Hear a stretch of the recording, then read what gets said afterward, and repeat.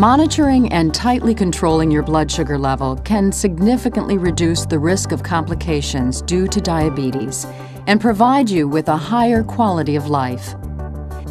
Knowledge of your blood sugar levels at different times of the day is an essential input into your diabetes care plan and allows you and your medical team to work out and modify your plan for medication, diet, and exercise. The heart of the system to monitor your blood sugar is the blood glucose meter and the automatic lancing device used to obtain your blood sample. There are many types of glucose meters with varying degrees of sophistication and abilities to store test results. Your doctor or nurse will recommend the type best for you. You will need to be familiar with the manufacturer's instructions for each unit. This program will provide you with general guidelines that apply to all units.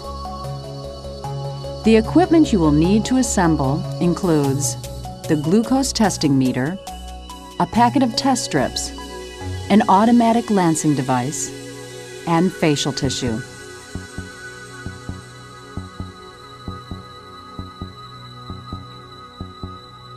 The meter will have a display with blood sugar readings as shown, an on-off power button, and a slot into which the test strips are inserted.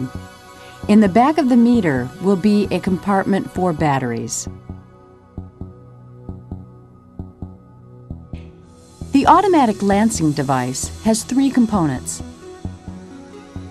the body with a release button, lancet holder, and cocking device, the removable end cap, and a separate short lancet. The first step is to code the meter to match or calibrate the meter to the reactivity of the test strip. This is done by following the manufacturer's instructions and matching a number on the meter's display to a number on the code strip or on the test strip package. Coding is done whenever a new package of test strips is open, and daily to ensure the meter is coded correctly. In addition, a control test can be run if you need to check that the whole system of the meter and the test strip is working correctly, and to practice your good meter techniques. Follow the manufacturer's instructions, which usually involves testing a control solution of sugar that is provided with the meter.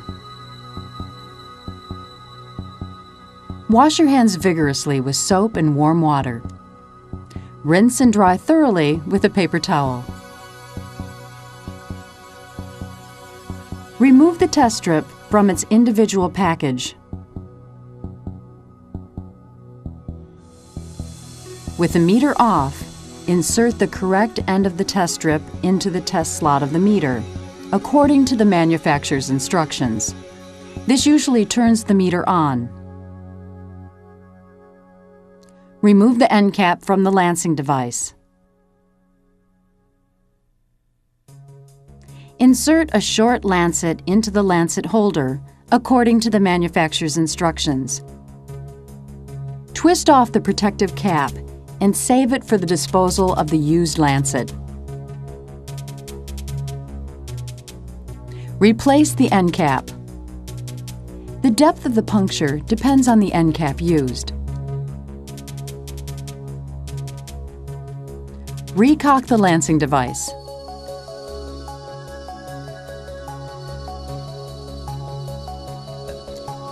Choose your puncture site. The sides of the end segment of the finger are the best sites. Stroke down the finger to push blood toward the puncture site. Place the end cap firmly against the chosen puncture site on the side of the fingertip. The more pressure you use, the deeper the puncture. Push the lancet release button without moving your finger or the device. After the puncture, remove the lancing device. If a drop of blood does not form on its own, stroke down the finger towards the puncture site without going as far as the site itself.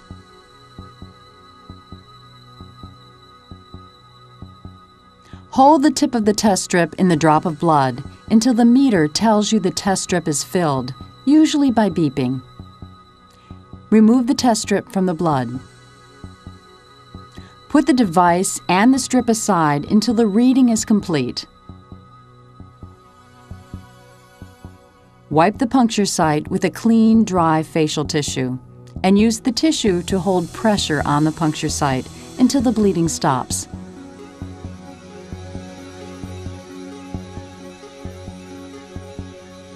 Remove the end cap from the lancing device and remove the used lancet.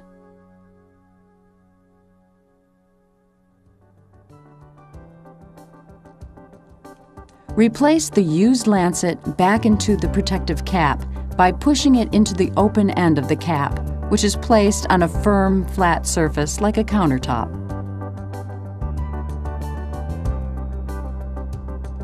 Once the blood sugar reading on the meter is complete, use the tissue to grasp the test strip and pull it out of the meter.